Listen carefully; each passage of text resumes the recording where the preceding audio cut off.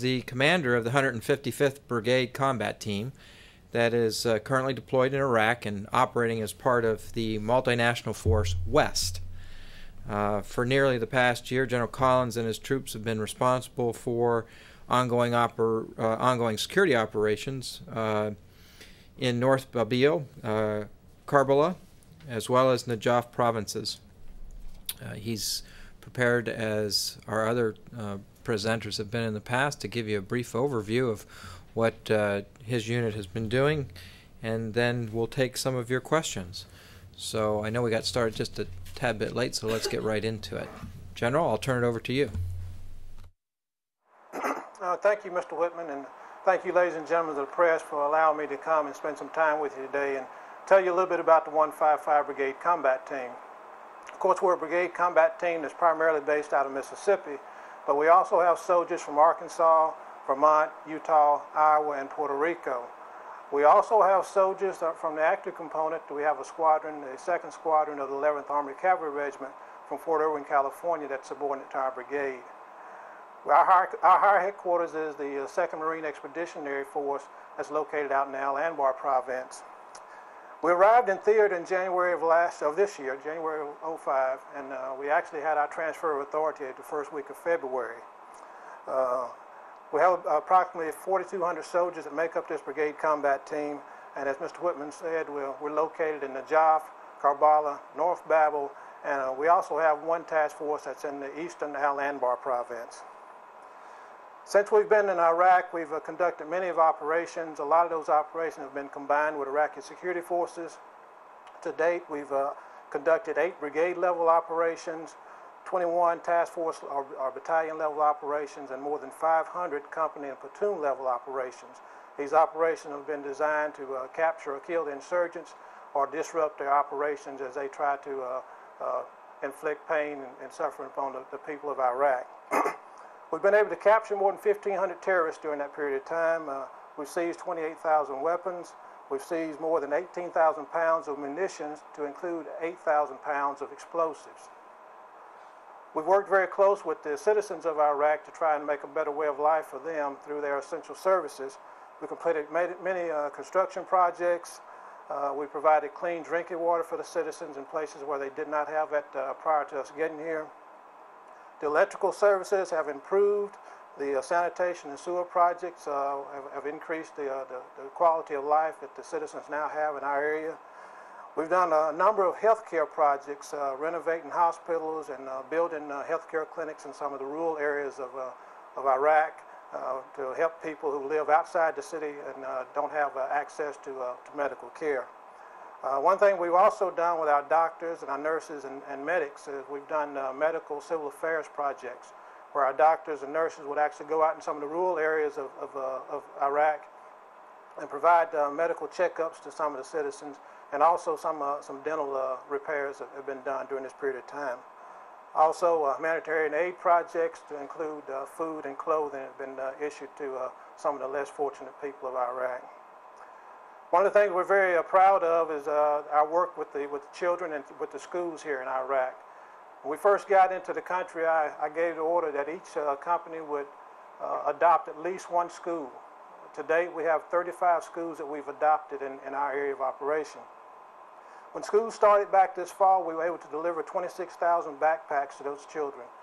Each of those backpacks were full with pens, paper, rulers, things that children need in order to be able to get started in school off on the right foot. We were also able to provide desks, chairs, table, chalkboards for the instructors to also help them do a better job as far as educating children.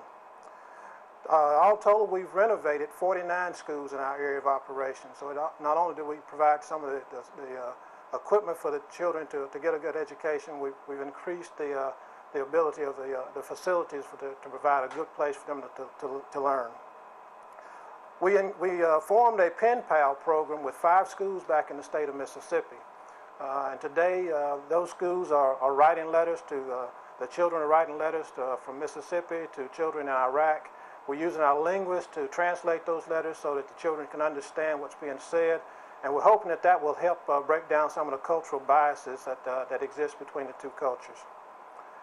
As you know, in just a few days, we will have an election. This is actually the third election that we've been a part of since we've been in Iraq. We arrived just in time to be a part of the first election in January, even though we had not completed the transfer of authority at that time. 75% of my brigade was on the ground, and we augmented the troops that were here during that election. And also the referendum vote on October 15th, we were here for that. Both of those elections were very successful.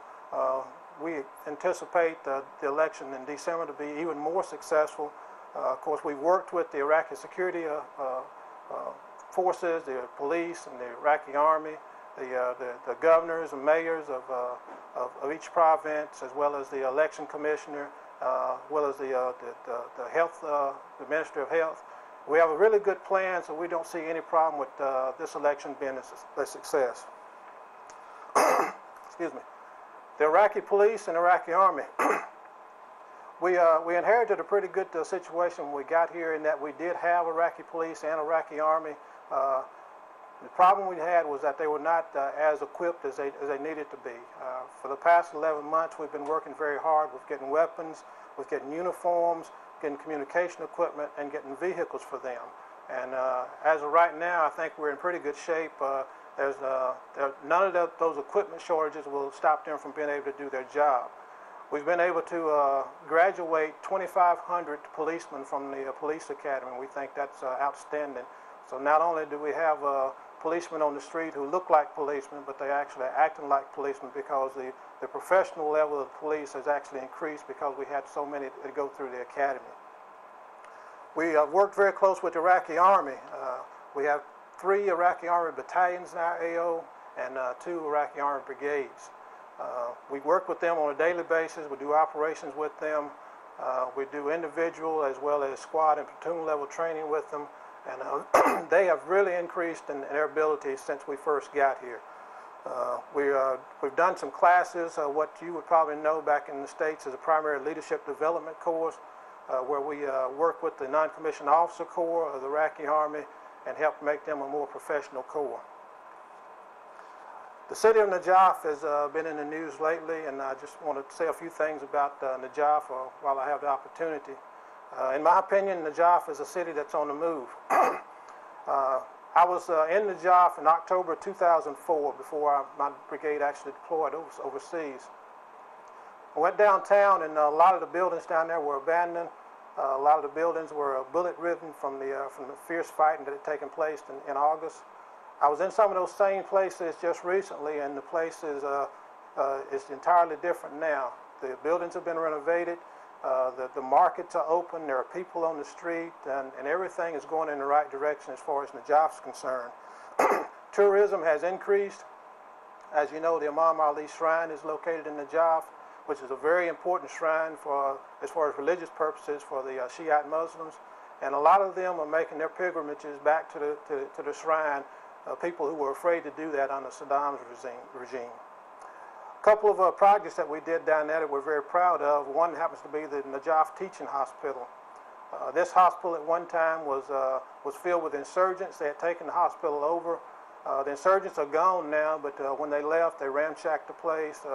They looted it and left it in a bad state of repair. We have renovated 2 floors of this hospital. It's a 6-story structure, and it's open, and it's treating about 400 patients per day now, but primarily on outpatients.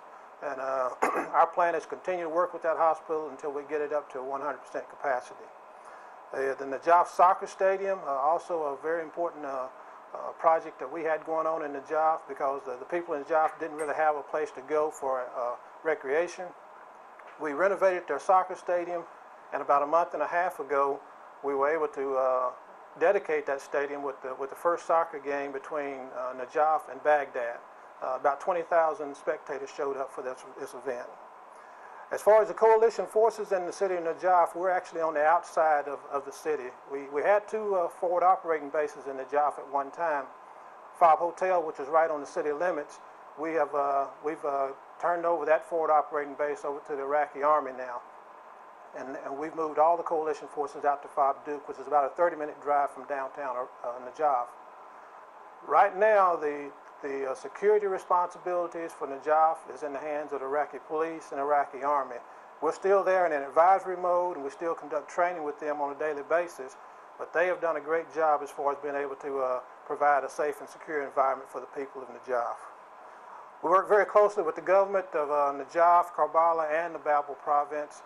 We form provincial reconstruction and development committees in each one of those provinces, which has coalition membership. It has members from the Department of State.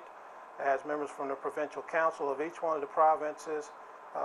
And we identify the needs of the people of each one of those provinces, and we prioritize them. As funds come available, then we use those funds to execute contracts to provide for the needs of the people. That's worked out very well because we've had a good working relationship with the elected officials. As for the soldiers of the 155, let me say, I think I serve with the best that the United States has to offer. The sacrifice and the service of these soldiers, they make me feel good every day. I can't say enough about them.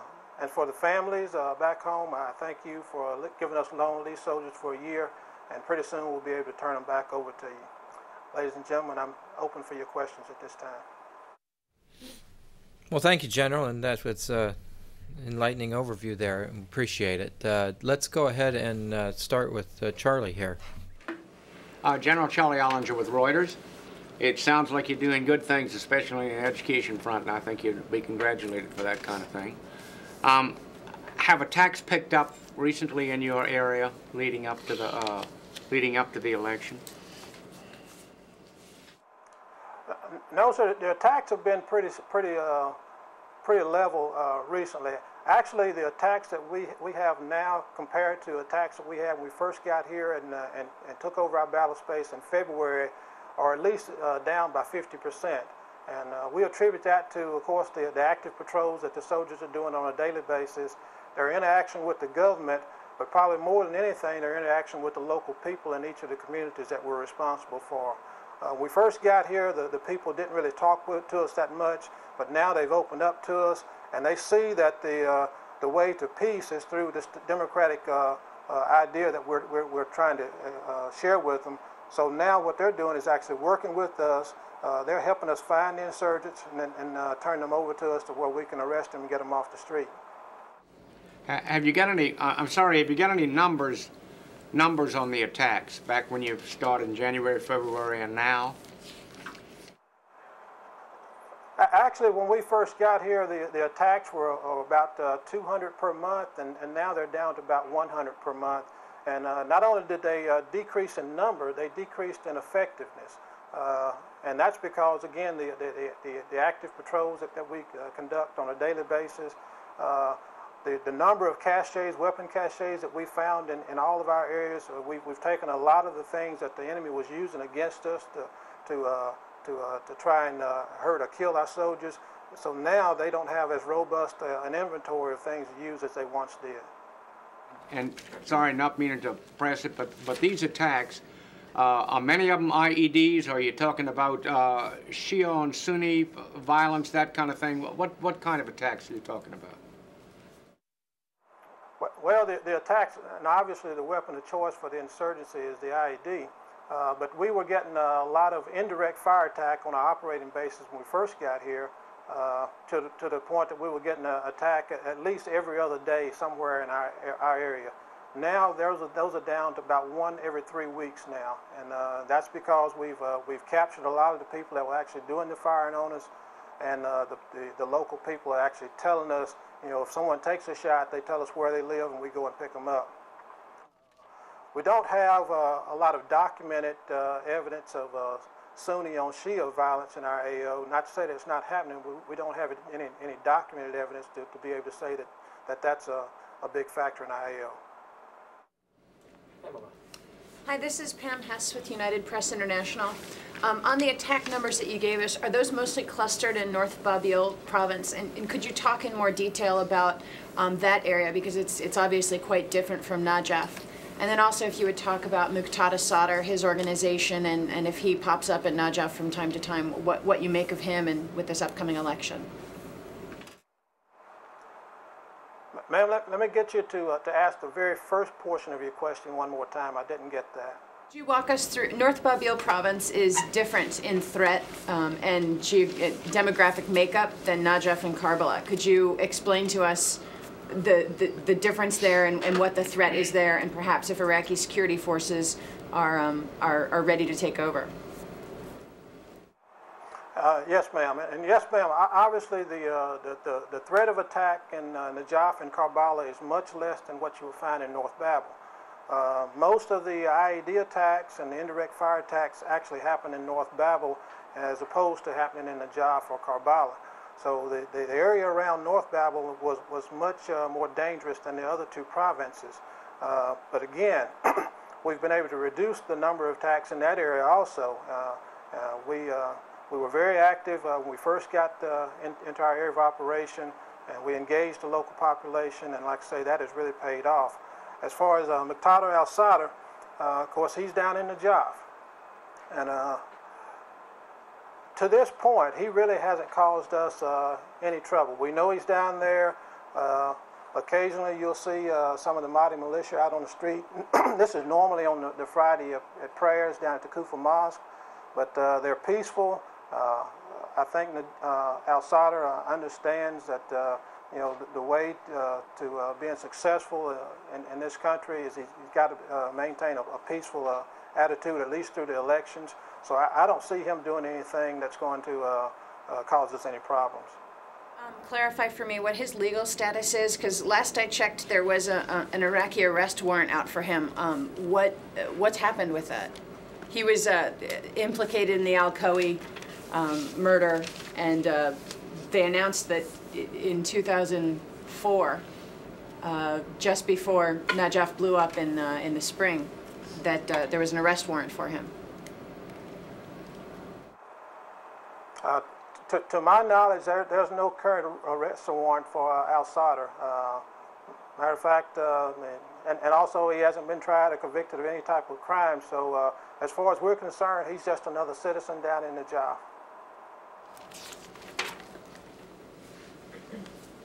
Mr. Burns. General, this is Bob Burns with Associated Press. In your opening remarks, you mentioned the graduation of Iraqi policemen from the academy.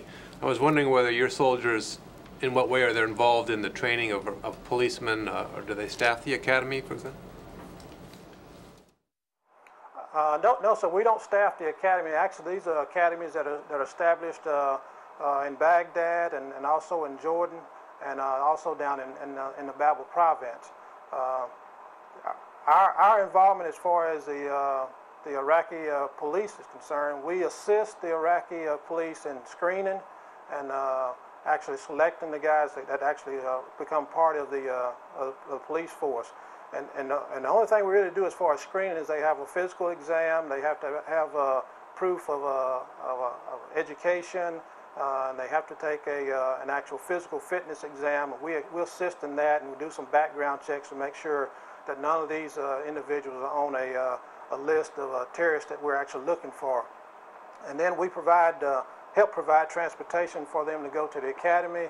And when we first got here, we were actually providing transportation from the academy back to their homes. But the last 3 shipments of police to the academy that we've had, the Iraqi police have actually provided that security, and that's also a big story for us, a big success story. Mike. General, it's Mike Mount with CNN. If we can go back to North Babil province quickly.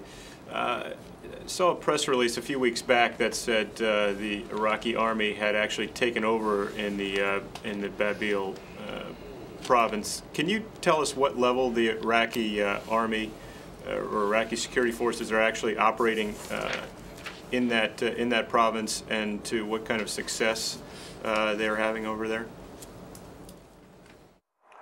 Well, I can tell you that the Iraqi army and in Najaf and Karbala have responsibilities for those 2 provinces right now. We're just in an advisory and training mode as far as those provinces are concerned. In the North Babil area, we have given them a small portion of the North Babil area around the city of Iskandariya. The rest of that battle space up there, we're still actively patrolling with the coalition forces. And that's just a I guess you could say, kind of a test to see how well they do. So far, they're doing a very good job in that area.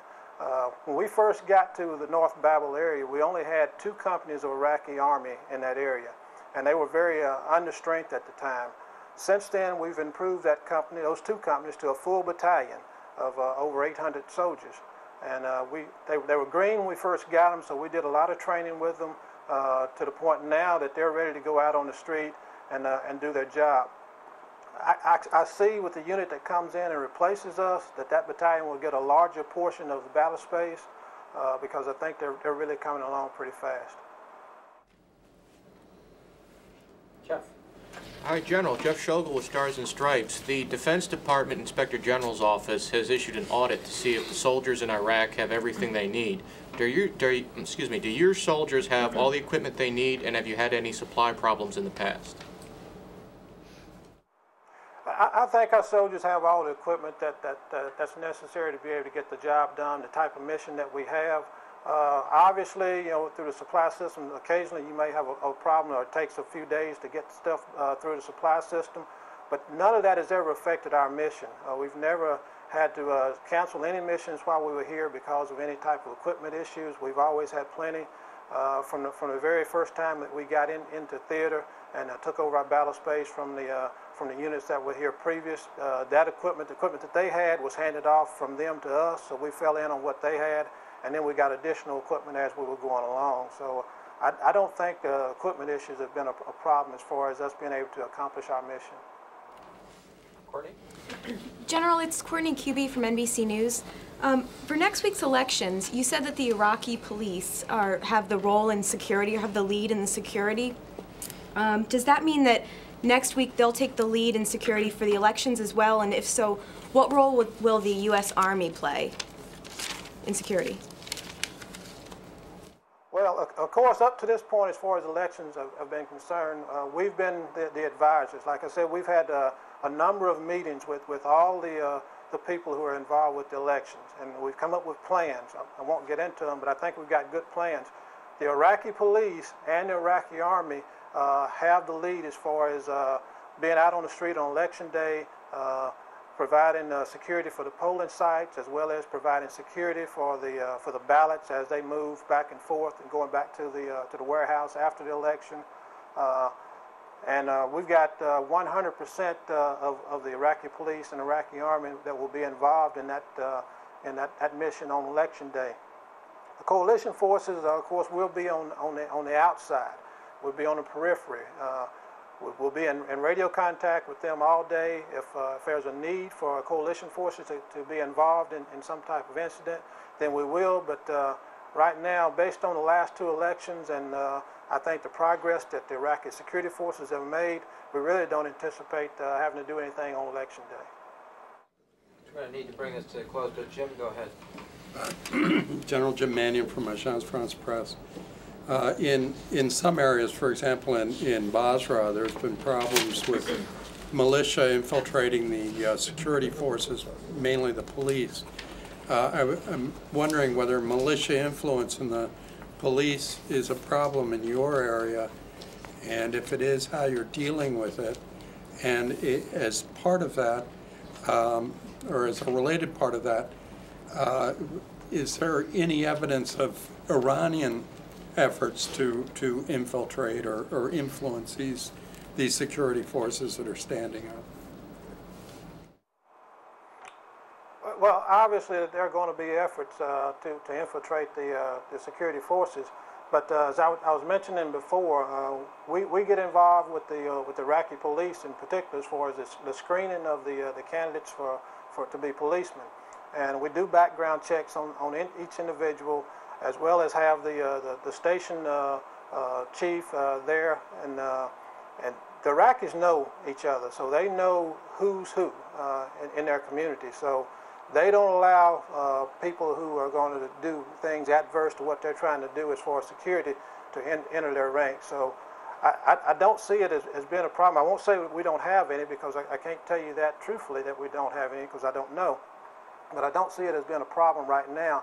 And I'm sure if it becomes a problem, that the district chiefs and the provincial police chief will handle that when it comes up. General, we have reached the end of our time, and I do appreciate you taking the time this evening to talk to us and tell us about what your unit's been doing for the last 11 months.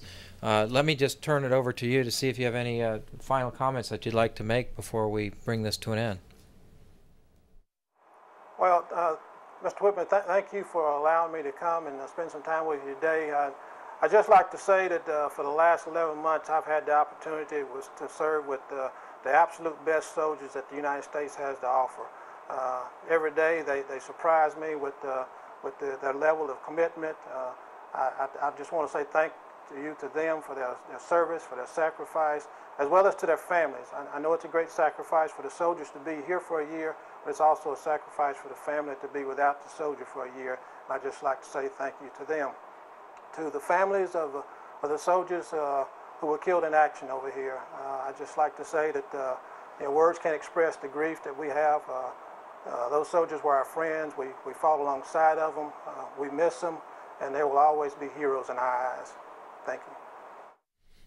Thank you, General, and we wish you and your troops all the best.